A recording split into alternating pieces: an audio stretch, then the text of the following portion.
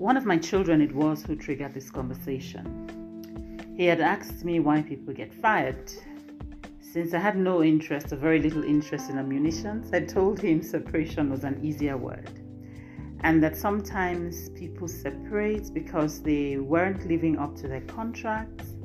And sometimes they may have tried to make the relationship work and it just didn't work. Sometimes they may have found other opportunities and want out. I try to explain that whatever the circumstance is, it is rarely ever a conversation people like, but it's part of real life. An ardent reader of Reader's Digest, the jokes were my favorite page. Sorry, I know it should be something more intellectual, but the jokes, I really love a good laugh. Anyhow, there was a story of a man who jumped on his boss's table to curse him out. A startled boss was wondering what was going on when his secretary ran in to say, Mr. John, your wife just called screaming. She says to let you know that the lottery number is wrong. Now, whether you have won the lottery or not, as an employer or an employee, the separation process must be professional and empathetic. As an employee, if you're going to have a separation conversation, please write your lines to take. I'm not saying memorize them, but it should cover your rationale, which you should have discussed with your legal team prior. Be fair and pay relevant compensations as due, and understand that there is no perfect way to separate, but empathy and authenticity can help you get through the discussion successfully. Look, people aren't blind just because you're separating. They can see you. A friend once told me a story of someone who was having a separation conversation and then she burst into tears, seemingly on her behalf. She said it took every willpower she had not to slap the face of the person who was crying for a woeful performance.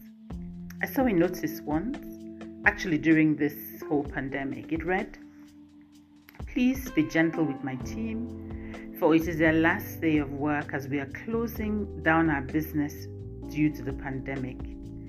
If you do know of any organization who is hiring, please let me know." I thought that was a very authentic and heartwarming message.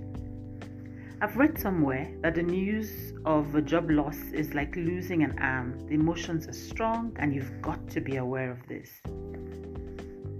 From an employee perspective, there's no need to jump on the table. The decorative depiction of the world that most people have in their offices, in their homes, it shows that the world is round, which means it comes round. So there's no need to burn bridges, for the bridges may reconnect someday. If you have an opportunity for an exit interview, please speak up. Speak up professionally. Speak up about what you think could have been done better in the organization. If you put down a grievance during the exit interview, you should speak about how perhaps the incident made you feel, the overall impact on the organization. Look, guys, don't overestimate your importance, even if you're the one who's writing the code for the organization. Institutions have been set up to be stronger than individuals. They may miss your person, miss your skill, but only for a bit, because they'll move on shortly after. Don't ask me how to repay a bad manager. I think that because you're separating should be enough gift. He or she would no longer have any impact on you, which I think is a much higher gift. A friend describes it as a reflection after your first crush when you're growing up. Almost like, you're reflecting as an adult and you're thinking, how is this relevant in the real world of today? Now, I've got two final messages. One is, I've always believed that because you didn't do well in company A doesn't mean you wouldn't do well in company B. Whether voluntary separation or otherwise, you'd be fine in the end. If you aren't, then it is in the end. And hey, I'm enclosing best wishes for all your tomorrows. Cheers.